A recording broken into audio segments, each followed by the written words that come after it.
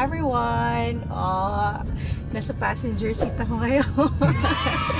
Wala ako sa likod because iniwan namin si Jade sa lola niya. Very quick lang kami. May ano to? May dadaanan lang kami. Dadaanan. May pupuntahan lang kami. Kasi wala kaming sofa na sa bahay. We're looking for a smaller sofa. Dahil si Cadence ay mas marami na yung space na na-occupy niya. So, naka 50% off yung Office. Actually, ang dami naka 50% off ngayon, no love? Ng mga furnitures. Pero yung may nakita kami kay Office na maganda. Sana maganda talaga siya in person. So, yun. Nadaanan namin siya ngayon. Then, let's see kung okay yung mga sofa beds nila sa yung recliners nila. Then, tingnan natin kung close tayo ng deal. Or baka mabaliwala lang yung punta namin dito. So yun, so baby Cadence na kay lola niya, sana first time no love, no tayong dalawa talaga na wala kay Cadence. So yun, so sana okay na silang dalawang maglola doon. Mukhang okay naman. Lahat na ng pagkain na gusto niya, iniwan namin doon, plus breast milk. So yun, we're gonna give you update later. Bye bye. A few moments later. We are already here sa Office. We're gonna check their sofa beds. Let's see kung may magustuhan kami. Oh, and they have office chairs. There. Check natin. First one. Reject. Ito lang. Sabi ko sa'yo, hindi siya super ano talaga.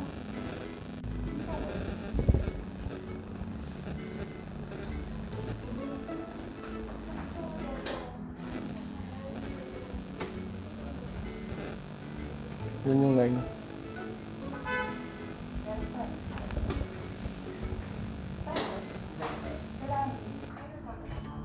Tas mo lang, hindi.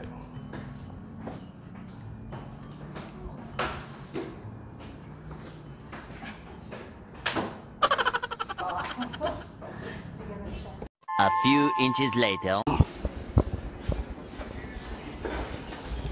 So, lipat kami ng pwesto. Oh, wait, XL, yeah.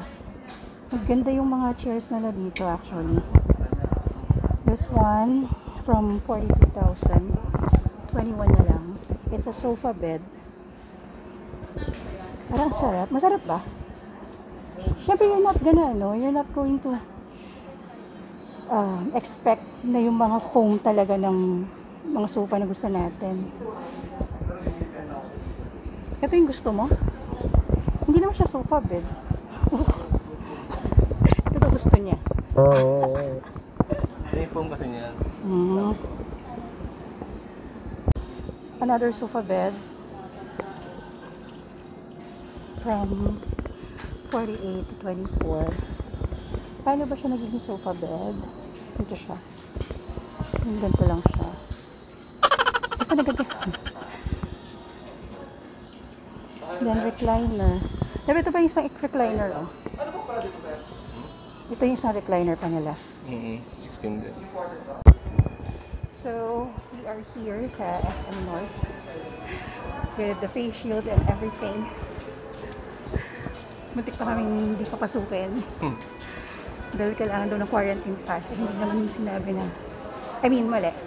Sinabi, when I communicated with them, yung sa dalawa, sa Office saka sa design home, sabi nila, hindi naman daw kailangan ng quarantine pass. Pero pagpunta namin dito, yung guard sa mall, nahanapan kami. So, buti na lang very accommodating yung staff ng design home.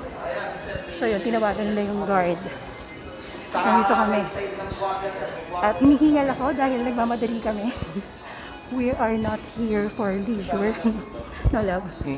We are not here para maggala. Hinihingal ako. Madalian lang talaga.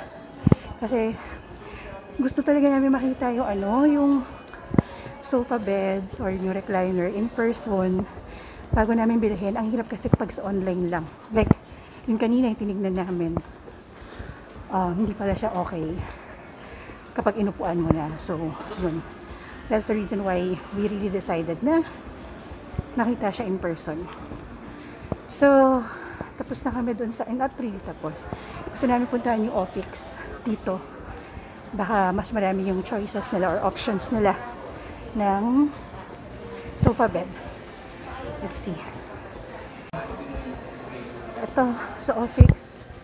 Let's see what they have. So, this is what we're eyeing. Recliner. Not really this. Pero isa sa options. And if I'm not mistaken, from 19,999, it's now 899. 9,999. So yan. Let's check. See. Ilan ang width nun, love? 79. Tapos 71.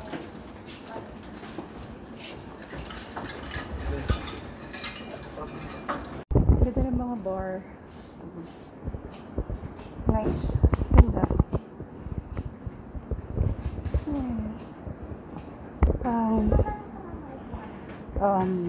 Online class. Mga kids. And this one. Sofa bed. Sofa bed din siya.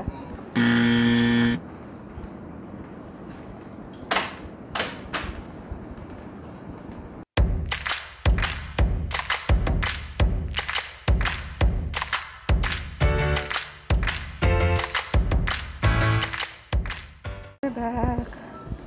We're gonna check Andy. This is the Andy. From 30 to 15. Kuhaan mo na. Before I test it. Reset.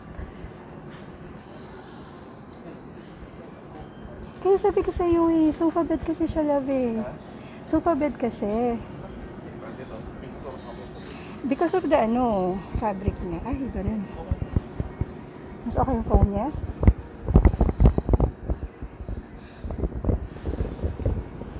Mas gusto niya daw to. Walang harang. And, anyway.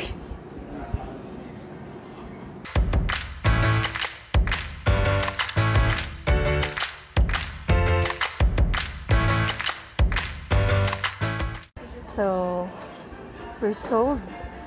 Ito na siya. Ito na ang kinuha namin. Upuan mo lahat ng angle mo lang.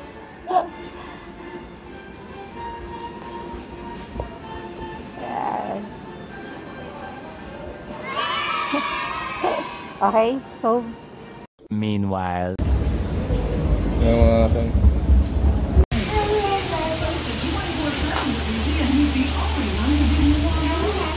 So, it finally came today. In-order lang to ng Sunday na madaling araw.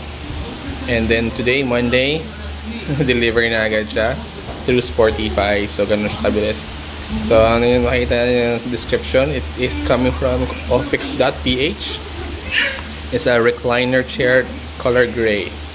So, let's see how it looks like. Okay, so ito yung assembly instructions. So, again, sa box, naka in two pieces siya. Yung piece number 1 yung base at saka yung piece number 2 yung kanyang sandalan. So all you need to do is to put, step 1 is to put the base sa right position.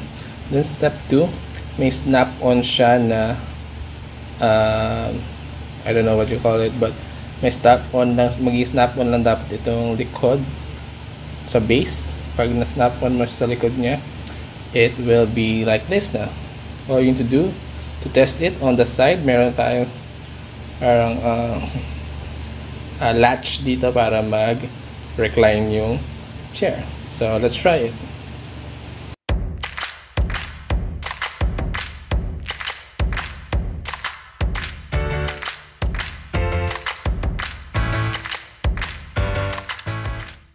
A few inches later.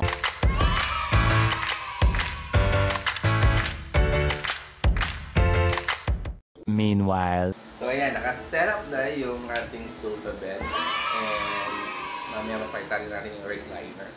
Ito siya. So as you can see, sobrang comfortable siya. As in, sarap, medyo bouncy pa nga. Although hindi talaga siya, explanation sa amin, hindi siya purely foam. Yung foam nakapatong siya sa parang layers o series ng mga garter, parang gano'n. Tapos parang spring, Z-spring para ano siya, magiging bouncy na din. And super, wala kang mararamdaman na kahoy at all. Walang matigas at all. Sobrang malambot yung comfy.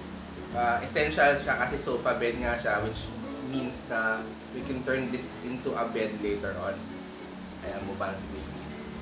So, ano na siya mo mag-isa. I'll teach you or I'll demonstrate how this will be turned into a bed. So, let's start. So, ito siya yung tsura niya. So, natin muna yung mga trophy ito. So actually dito yung pinaka ano niya, upright position. Pero there's another position. Ang gagawin mo lang, hilahin mo lang ulit hanggang mag-tick. Sabihin na release na siya from lock. And pwedeng mamabak ng ganyan. Mga anong size ito? 125 pala. Tapos, yung haba niya is 190. Ay, hindi. 2 pala. 200 meters. yeah. So, again, meron dito isa pang ano eh. Ayan. So, medyo higa. Ito yung parang second position niya. Tapos, yung pinaka third position yung upright. So, ito yung maganda. And again, maski pag naka-sofa bed siya, yung naka-bed type na siya. Even yung dito sa likod, ganun yung consistency ng kanyang lambot is the same as yung consistency ng lambot dito. And hindi ka, walang feeling na parang sisira. Alam mo yun, parang, kasi ano siya di ba, sandalan. Pero wala, talaga, akala mo talaga nakapatong siya sa matibay na platform. Pero same lang sila na ito. One talaga lang. Same talaga ito. Kasi nga sofa bed siya. Ano mo sasabi? She's just listening to that.